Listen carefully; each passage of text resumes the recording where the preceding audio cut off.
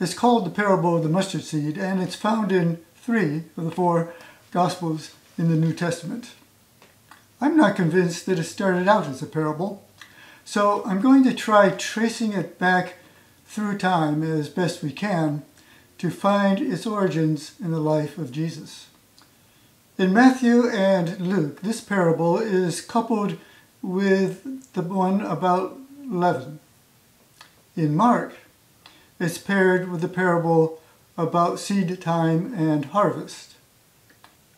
That parable, which only Mark uses, helps to reveal an often missed implication. With its emphasis on harvest, that parable could well be taken as having an apocalyptic edge to it.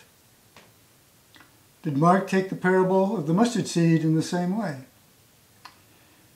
There's no clear answer to that, but it is clear that all 3 gospel writers viewed the story of Jesus through an apocalyptic lens. This becomes obvious when you look at how the mustard plant grows with the telling of the parable. In Mark, it becomes the biggest of all garden plants, while in Matthew, it grows into the largest of garden plants and becomes a tree.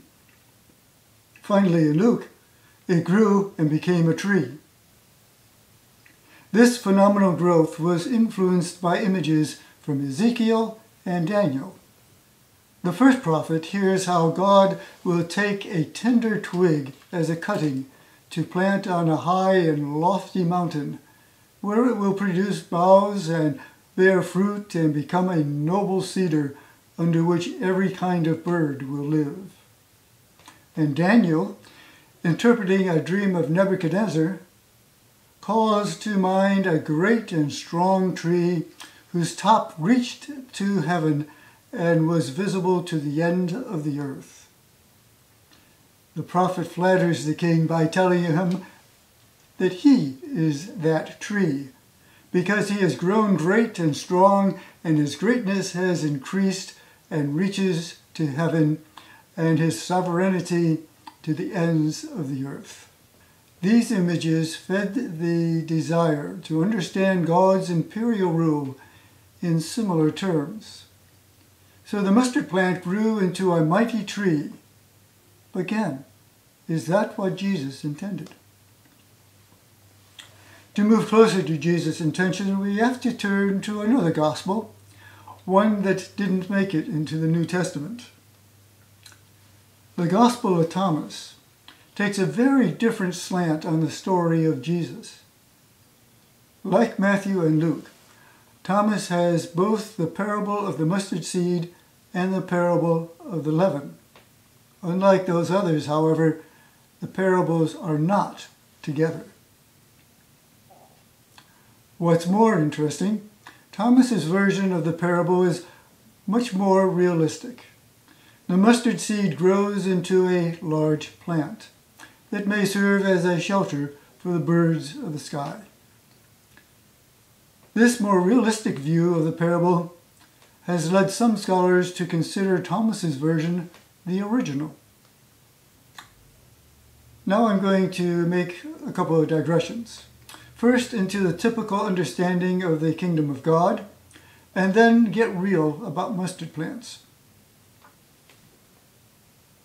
Building on the Old Testament stories of the kingdom of Saul, David, and Solomon, combined with apocalyptic visions from some of the prophets, many people in Jesus' culture saw God's kingdom as vast and eternal, as a coming reality that will change everything.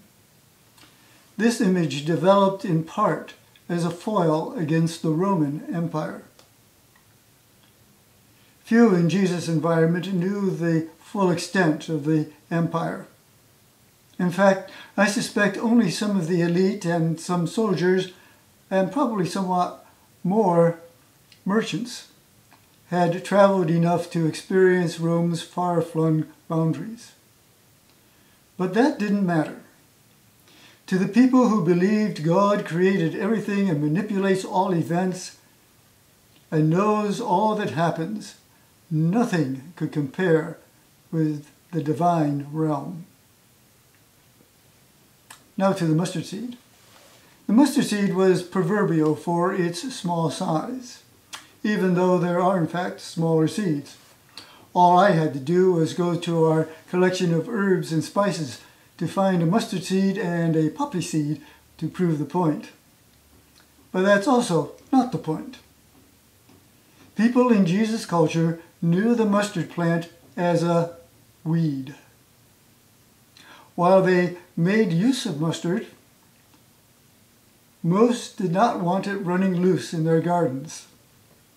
In any event, Jesus is not making a flattering comparison. And that, I think, is intentional. Jesus is poking fun at those who think some vast, ephemeral, and fluffy abstraction is more real than the immediate need to accept other human beings as equals and to find ways to live comfortably with their neighbors. Jesus, I think, was annoyed by the zealots of his time who took refuge in such absurdities. I can easily imagine one such person coming to Jesus and asking, "What is the kingdom of God like?" To which Jesus responds, God's kingdom is like a mustard seed. And he moves on, leaving the zealot wheeling in the dust.